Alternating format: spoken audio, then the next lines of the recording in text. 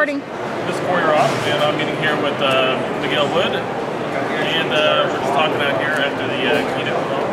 Supposed to see Miguel, you thought the keynote so far? Well, I love the keynote. I thought it was very interesting that Scott Gu actually got up and started talking. So absolutely. I've seen Scott Gu at several other conferences, obviously Mix here in Vegas when they used to run it here.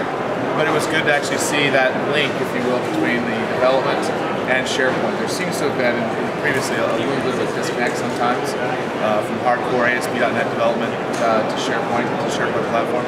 So that was actually something I really enjoyed. Yeah, I did too. It's good and he's a great presenter anyways. Great member. We saw him back as early as SharePoint Connection, they really used to call it here 8 years ago, but he was just working on Visual Studio. Yeah, he's the ASP.NET guy. So is there anything in the SharePoint 2013 that you're excited? There is. It's funny. I actually read one of your blog posts on the search, and the search, of course, is very interesting because I've actually been trying to explain to clients, especially since we had the public preview, that previously SharePoint has really been more of a database-driven web application. Now I would actually shift it a little bit to almost it is a search-driven application. So much of it is, No, it really is. Metadata has become much more important. Enterprise metadata. That seems to be, in my opinion, from some of my clients, seems to be one of the things that you run into as far as challenges. They really have to get an idea of what their information is, how to classify it. Obviously, information architecture is even more critical now in 2013 than it was in previous versions. So the MCM rotations are coming up for the next cycle? Yes. Are you going to jump in on this cycle? Or? So we have a beta that's actually starting in December. I'm thinking about doing that. There's obviously another MCM in my company, Shannon Bray. So we are. He's here. He's actually speaking, doing three talks. So I decided to kind of bow out of doing any speaking just because the presentation takes a lot of time away from business.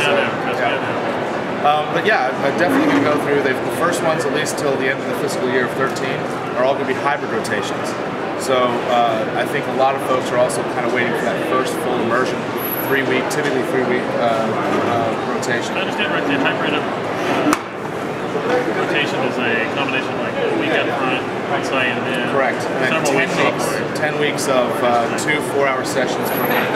And for consultants, that's very, very difficult. So either you do the beta, which happens to coincide with the holiday season and everything else. I've already talked to my wife about that. That's going to be interesting to go ahead and pull that one off. But no, it's something we have to do. The new certification is now called the MCSM, or Microsoft Certified Solutions Master. So we have to recertify every 3 years. We have been grandfathered for SharePoint 2010 MCM, and been grandfathered until January of 2014. So we have to recertify by then.